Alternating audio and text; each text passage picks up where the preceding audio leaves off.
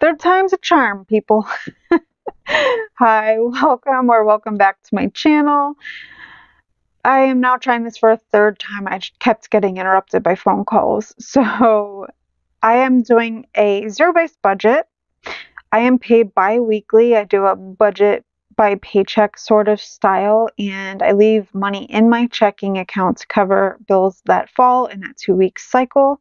The rest I pull out. I create a zero-based budget with it. I work into it debt, savings, and sinking funds, that sort of thing. This one is going to be a lot of play money in the sense of just how things fell. I don't have a lot going on in these next 2 weeks. As far as bills, the heavy hitters, of course, will be in the next paycheck. So normally these are very planned ahead of time. This is completely impromptu. So there might be a lot of mistakes and having to move things around. But if I get it right on the first try, that will be cool. Would love that for us. So this is pay with overtime, and I had everything closed before, and it was such a pain to open up to find the spot. So yes, I'm now writing this for a third time. Luckily, I did not get too involved the other times that I was writing this. So what I do is I first write down my income. So with my full-time job with some overtime, I have $1,473.78. I also include Joe's portion of renter's insurance because it comes directly out of my paycheck. And so because it's already paid out of my paycheck, it's Joe's turn to pay it. So I'm going to collect money from him. So the money will just stay in my, so I'm going to count it as income, essentially. So we alternate who pays. So $7.40 for that. And then what I do is I add that up. And then I will zoom you guys in once I get the bills situated. Plus $7.40. Okay, so we have $1,481.18. All right, so next I do is I write down my bills and what falls in that 2 weeks. So I wrote down that snowball. This one's kind of optional. It was kind of the average of what I was doing. It was like $100 was going toward another debt that I was paying every time I got paid. So I'm going to put this in a different category. So we'll go down here. Okay. So gym. So we have gym at $29.95. I was not going to budget for that, but just to be on the safe side, I'm going to leave it there in case there's any funny business. I'm in the process of possibly transitioning gyms. There was a leap year sale for Planet Fitness. It was 29 cents to start. I signed up for the $10. I never 100% felt comfortable at my gym that I go to now.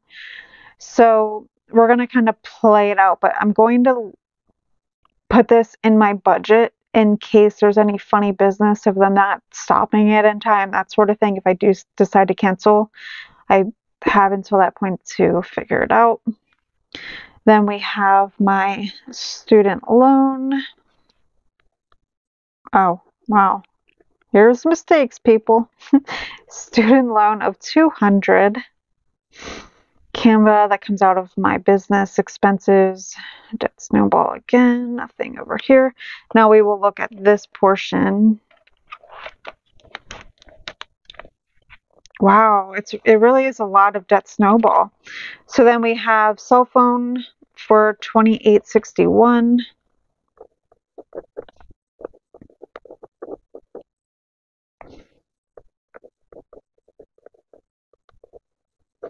And then we're going to write gym, and this is for Planet Fitness. I don't know if it's 10 flat or if there's sales tax. So we'll just say whatever. I have a buffer. It's going to be like 6 cents or 60 cents, if anything. So we'll say $10 for gym.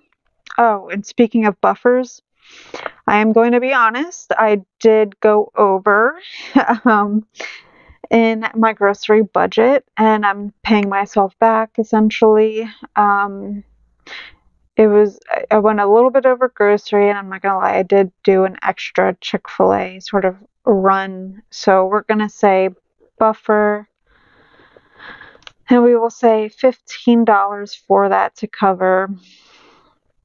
But the groceries, I ended up going over because I got a coffee. They had my coffee in stock and I jumped on it. I could have waited till this pay cycle to budget it into grocery, but I wanted to jump because the flavor's sometimes hard to get.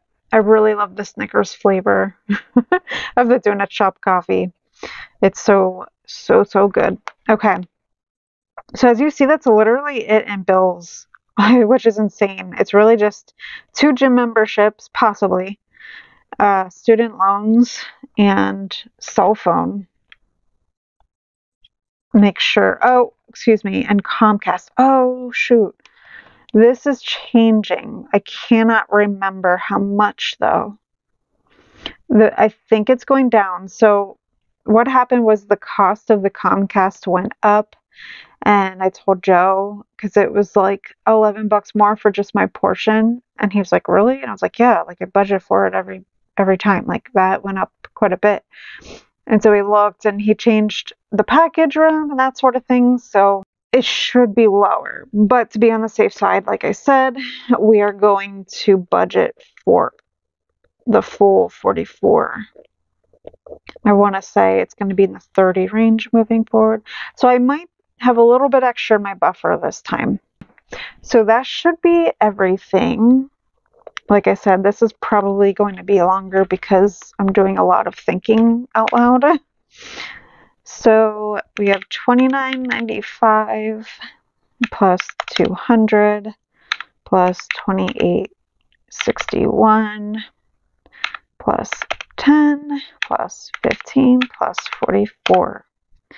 So $327.56. So then we take the income minus the bills. So $1,481.18 minus $327.56.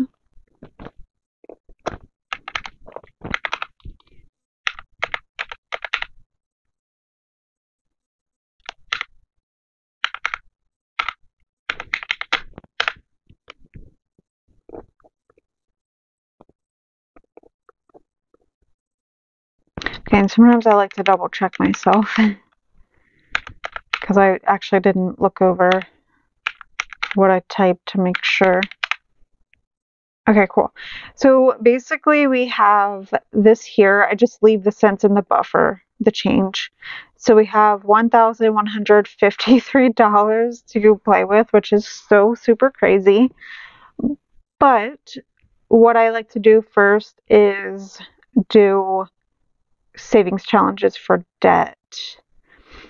So we'll just say extra debt.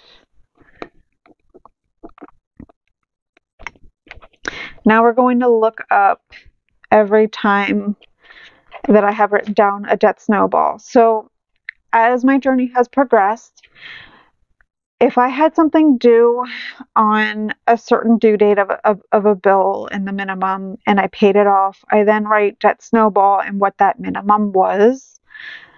So that way I can make sure that I am diligently putting towards extra debt, making sure that I'm always budgeting for my debt snowball. And of course, I'll budget more on top of it if I'm able to. So with that said, we definitely have room to do this at the minimum. So we have 100 for that. We have, let's see here. We have $40 for that debt snowball. Okay, so this is the 7th through the 20th. Okay, we have a debt snowball of 38, a debt snowball of 60. Okay, and that's it. So $238 in debt snowball. Extra debt. So we'll just say debt snowball. I should have written it in the front. This is usually my rough draft. What I don't film is like I have a rough draft first and then I kind of like polish it as I have been filming it lately. So that's debt snowball. Then what I like to do is if I work overtime, I like to also use that toward debt. So just rough numbers here, we'll say 1473 minus my paychecks normally are around 1200, so that's plus another 273 and just extra income from overtime, so that will be extra debt. So let's add up this, and there's probably going to be more going to debt, but this is what we have so far. So 238 plus 273, so we have 511 to play with. So then what I do is I take this number, because this was the number we have remaining to play with. So we do $1,153, keeping the change there to buffer, minus 511.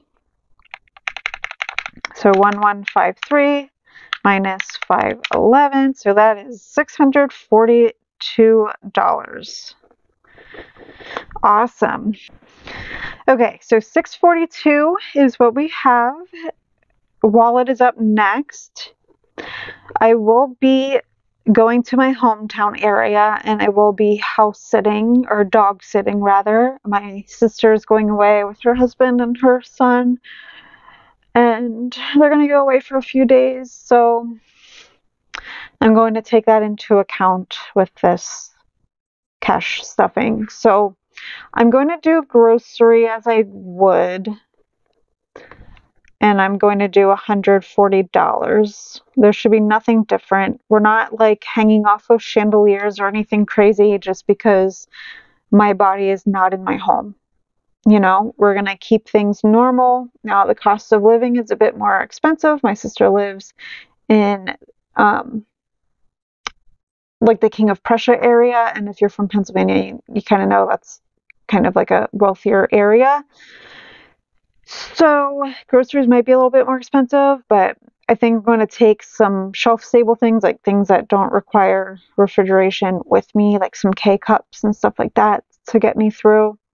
Like, why not? Like, why do I need to buy an entire brand new box of coffee when I can just take some of that with me? You know what I mean? So groceries is $140. One thing I didn't take into account was when I was budgeting for coffee last time, I only did 5, but the minimum on the Dunkin' Donuts app is 10.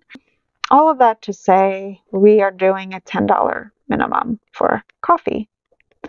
She has a Starbucks nearby too, so I don't know, maybe we'll do Starbucks, whatever.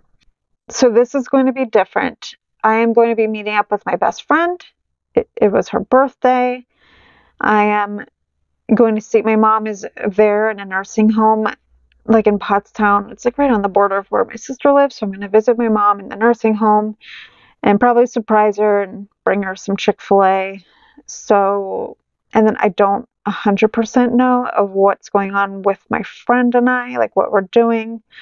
Her son is going to be with us, so we are limited, but I am going to budget for fun money. It's just easier instead of saying X amount to take out only and X amount to if you want to do an activity like mini golf. Like, I genuinely don't want to put that much brain power into it, because at the end of the day, if it's in my wallet, I'm super fluid with my wallet and moving funds around as needed. So with that said, we are doing $100. Okay.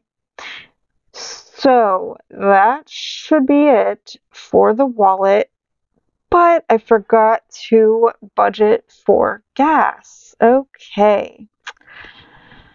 We'll just do, you know what? We will just put it in the wallet. We will budget for, let's call it $40. I have about a half tank, but it is a 2-hour drive from where I'm at, and so for sure I will need gas. Okay, so that should be good.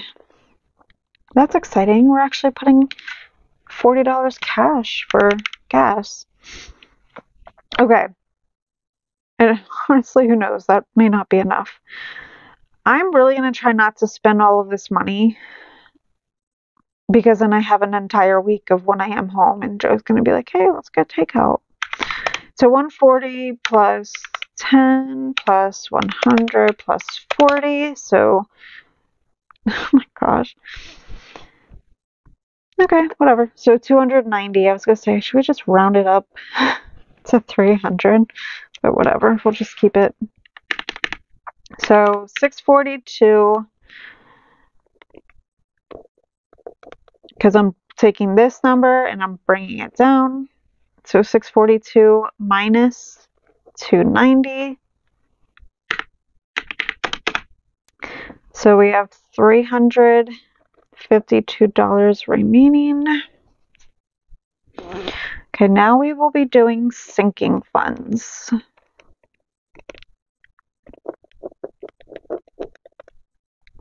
We will do, wait, did I seriously write 350 when it says 352?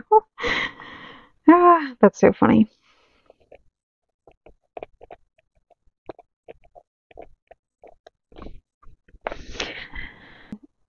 I'm going to leave 26-week blank for now because I might want to budget additional money because 26-week is for debt. It's also for debt. So we're going to leave it blank for now and we will circle back to it. Teddy, we are going to budget for, let's do, oh, you know what? They are getting low on litter. Let's actually, so this is what I do typically off screen. I'll pull out and I'll see what they have. Oh, she has 34 in here. So maybe we'll, just to get rid of those $2, we'll do like 17. That's what we'll do. 17. Okay, and then we have Teddy 911. Oops. Let's take a look at this one to see what we have left. So we'll pull out Jesse Budget's challenge here and see what we have to color. I do want to do a higher amount on here, so let's try to get the T done. So we will do a $20, but because I'm budgeting, or because I'm doubling, it's going to be 40. So Teddy 911 is going to be $40. I hope that makes sense. The savings challenge is for 500, but I'm doubling it so that it equals 1,000, which means every time that I color in a number, we're doubling the amount that's going in there. Okay. I do want to kind of keep a mental note of where we are at with my sinking funds, though. So we had 352 minus 17 minus 40. Okay, so we have 295 left. Car insurance, I'm doubling up. That way I don't have to worry about it next paycheck. But I normally do 40 a paycheck. So we're doing 80. So minus 80.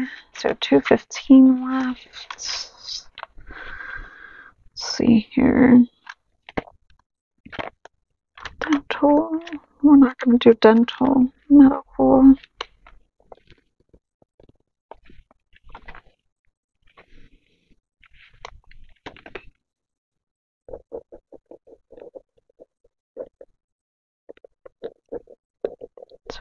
medical.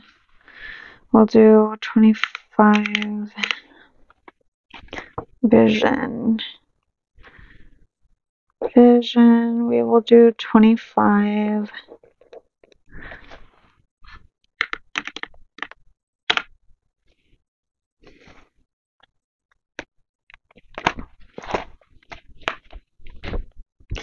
Okay, then I know that I wanted to put, we're gonna let myself spend some money here. We're gonna do 40 into home. I do want to get a new curtain for the front door. The one that I have is like fraying and it's really, really old and gross. So we'll budget 40 for home. And then we will do, oh, let's account for this. So we have like 125 left. So household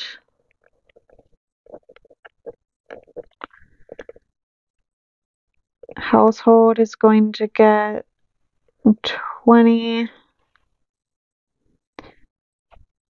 Sam's Club is going to get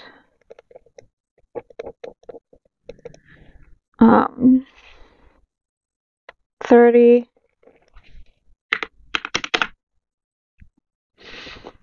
Gifts,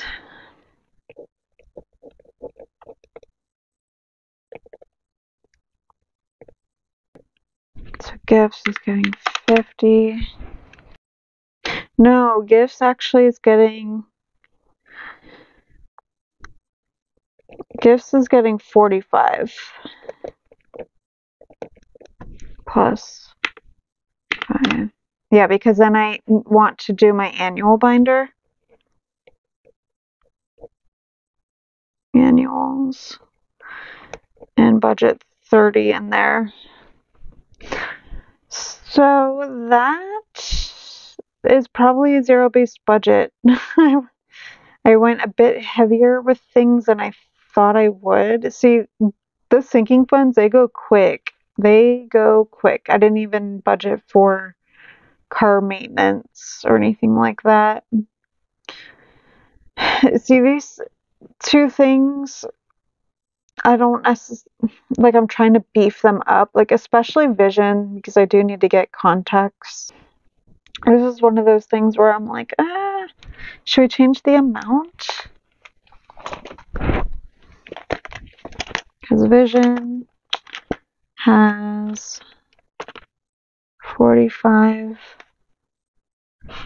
40, so to have 65. I've not gotten contacts before. I still have the trial ones that they gave me, to be honest. It's kind of wild. So this might be the budget.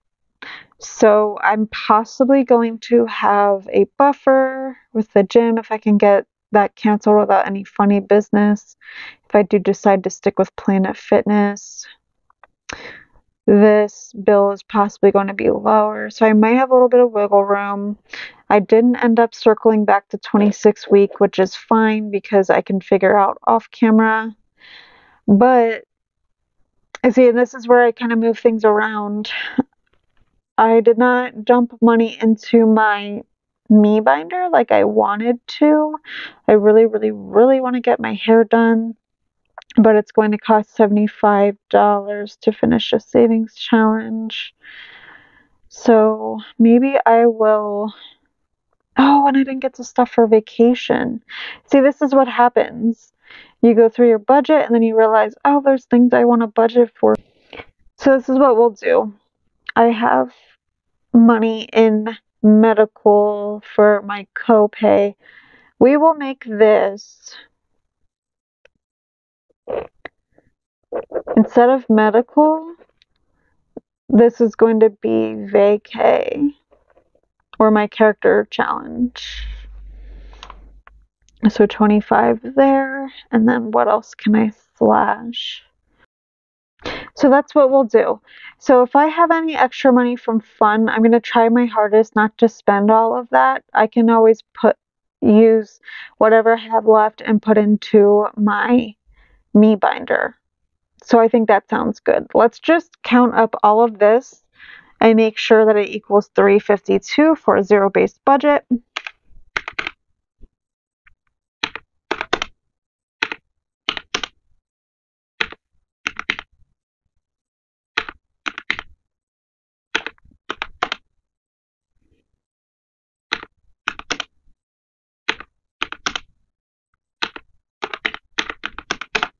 Awesome. So 352. So that is a zero-based budget. I don't know why. Now it just looks like a donut that was crossed out. And if it's been crossed out, that means I ate it. That's why it's eliminated. Anyways, I'm sorry you have to see. If you've made it to this point, hashtag donut. Let's just say it. Because if you were there for that awful dad joke, I am so sorry. But yeah, this is basically how it goes. I just kind of sit here and when I make my budget and I decide where I put sinking funds, I just kind of weigh my priorities at the moment. And though I really want to dump money into vacation, I still have quite a bit to go for getting the money there. It's not a big deal. I have other things going on. I've done a lot of overtime and I just wanted to give myself a little bit more fun, I suppose. But if you are still here, thank you so much. I appreciate it. And I hope that seeing how I do my budget gives you ideas. Maybe you are watching this video and you don't cash budget or you don't budget at all. There's so many different methods of budgeting. You can make it your own. But the biggest thing is knowing where all of your money is, which is the beauty of a zero-based budget, because you are giving every single dollar a job to do. You are living within your means. So thank you again, and I hope you have a great rest of your night. Bye.